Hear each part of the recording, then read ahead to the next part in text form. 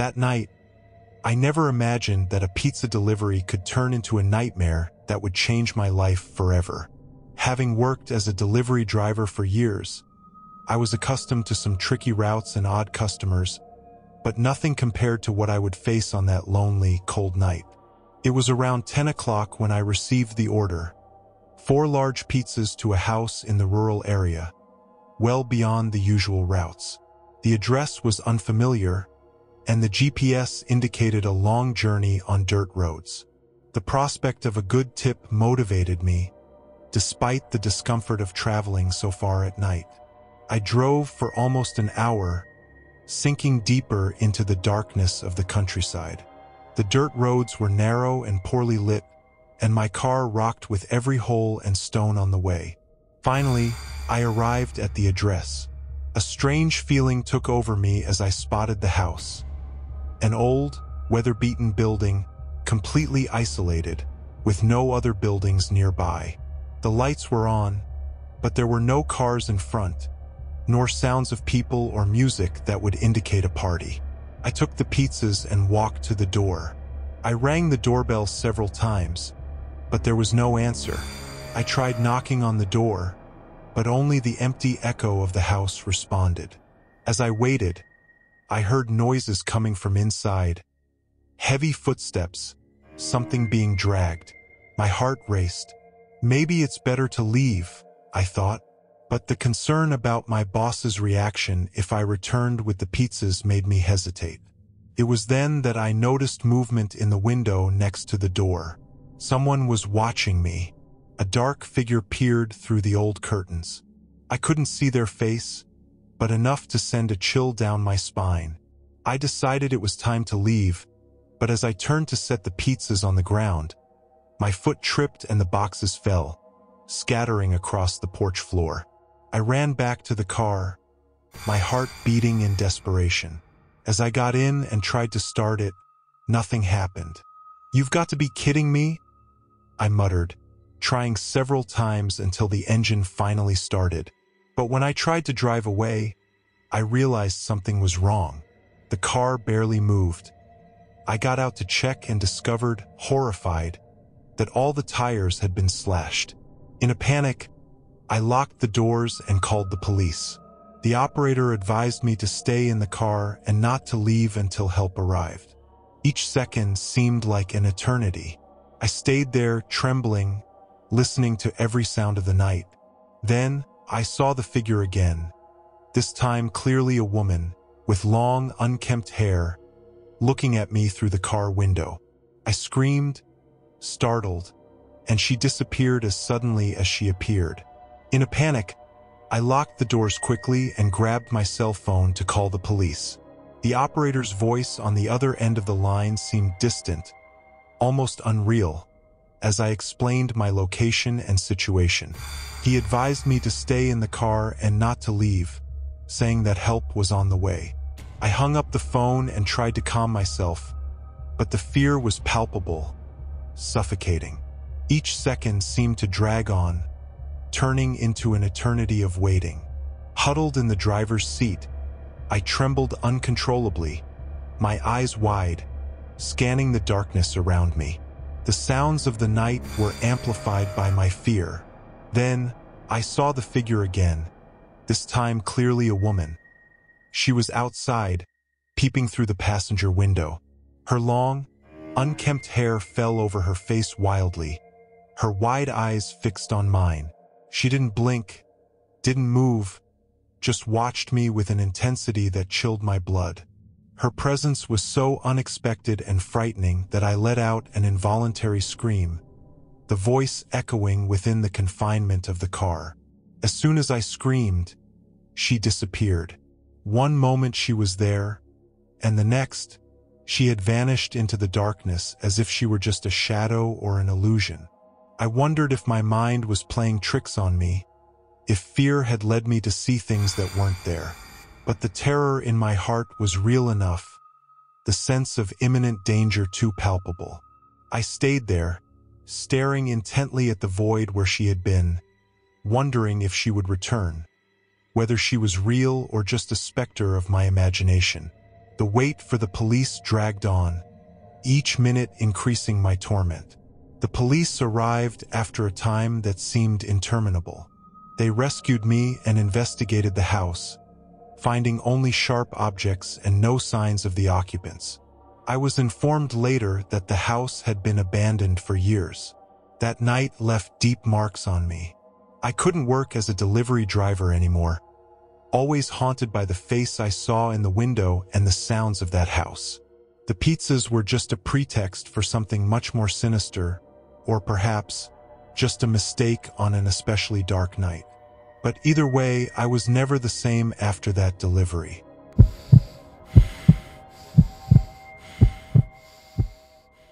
I remember that night as if it were yesterday. The house was quiet, except for the distant murmur of the television in the living room. I was lying on my bed, a notebook sprawled beside me, trying to focus on the math homework that seemed more complicated that night. My room, always a refuge, felt strangely oppressive, with the darkness outside pressing against the thin curtains. That's when I first heard it. A soft laugh, almost like a whisper, but distinctly that of a child. I stopped writing, lifting my head, trying to discern if it was just my imagination. The house remained silent, and I returned to my work, dismissing the sound as an echo of my tired thoughts. But then it happened again. Louder this time, unmistakably real, emanating from somewhere near the floor. I looked around, my heart starting to beat faster. The laugh came once more, a clear and crystalline sequence of notes that seemed to dance in the stagnant air of the room. There was no more denying or ignoring it. Something was very wrong. With a mix of fear and curiosity, I got off the bed and crawled towards the ventilation opening on the floor. The sound seemed to emanate from there, somehow distorted by the labyrinth of ducts hidden beneath the surface of our house. My heart pounded against my chest as I approached, the dim light from my lamp barely reaching the floor in front of me. Getting closer, I hesitated, my stomach turning with fear. The laugh occurred again, this time so close that it made me recoil. But curiosity overcame fear, and slowly, I leaned my head to look into the darkness of the duct. Inside, two bright eyes stared back at me, small, intense, and terribly lucid. There was nothing childish about them, despite the sound that preceded them. They were eyes that knew too much, that saw beyond what they should. The cold air from the ventilation brushed my face as I froze, unable to move or look away. Then, in an instant, the eyes disappeared along with the laughter, as if they had never existed. I recoiled, stumbling back to my bed, my choked scream calling for my mother. She came running, concerned, but when I explained, there was nothing left to show her. There was no sound, no eyes, just the echo of my own fear. That night I did not sleep. In the days that followed, every sound in the house made me shudder. I was forced to return to my room, to face the place where my tranquility was broken. I spent 4 more years in that house, and the laughter never returned. But those eyes, they followed me. In every shadow, in every whisper of the wind, I felt the weight of something I had seen and should never have seen. The experience left a mark, a constant reminder that sometimes what we hear and see can be more real and terrifying than we could ever imagine.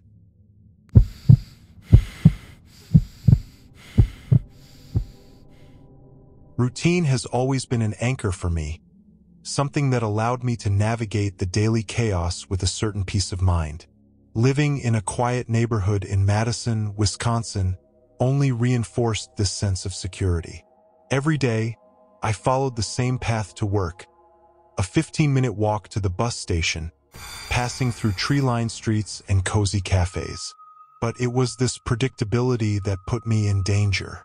One Wednesday morning, with the cool autumn air gently blowing, I noticed for the first time a black, old-model car parked oddly on one of the less busy streets of my route. A hooded man was outside, leaning over the open hood. He seemed to be struggling with something in the engine. As I approached, he looked up and our eyes met. There was a plea in his gaze, almost as if he expected me to stop and offer help. But something inside me screamed to keep walking. Perhaps it was the way the car was hidden under the trees, or how the man seemed to be conveniently in trouble just as a lone woman passed by.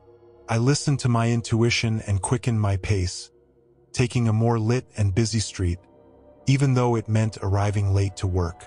In the days following that strange encounter, I tried to divert my thoughts from that unsettling morning. I tried to convince myself it was just paranoia, perhaps a result of watching too many suspense movies recently or the social isolation brought on by the pandemic. Every shadow seemed suspect. Every strange look on the streets took on undue importance. "You're being irrational," I repeated to myself as I walked through the same tree-lined streets, now with a more cautious gaze.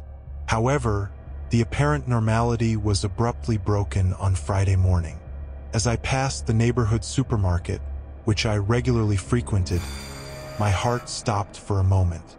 There it was, the same black, old-model car, parked carelessly near the main entrance of the establishment. There was no one inside or around it, but the mere sight of the vehicle sent a chill down my spine. All the fear I had tried to suppress returned with increased intensity. Instinctively, I moved a bit away, seeking the safety provided by distance while watching the car closely. Nothing seemed different, no movement around, but I could not ignore the alarms sounding in my mind, warnings of danger that I could no longer dismiss as mere products of my imagination. Quickly, I pulled my cell phone from my purse. My hands trembled slightly as I dialed the local police number, and my voice faltered as I reported the vehicle. "There's a black, old-model car parked irregularly near the supermarket," I explained, trying to stay calm. I saw it before, under strange circumstances, and something about it doesn't seem right. The dispatcher on the phone assured me that they would send a patrol to check the situation. I thanked them and hung up, remaining nearby, watching from a distance. As I waited, the reality of the situation began to settle in my chest. I was not just protecting myself. By making that call, I might be preventing others from falling into a dangerous trap. Moments like this made me question how many times we have to ignore our instincts to conform to the supposed normality of everyday life. The police response was surprisingly quick. They informed me that the car had been stolen and was involved in a series of minor crimes around the city. I thanked them, relieved to have trusted my intuition, and hung up, shaking. From that moment on, my routine was never the same again. I began to vary the times and paths I took every day. I invested in self-defense classes and became more observant of my surroundings. The reality that my routine could have made me a victim was a hard and transformative shock. Telling this story is not easy. The feeling of vulnerability still lingers, even knowing that I acted in the best possible way that day. The neighborhood no longer seemed as safe to me,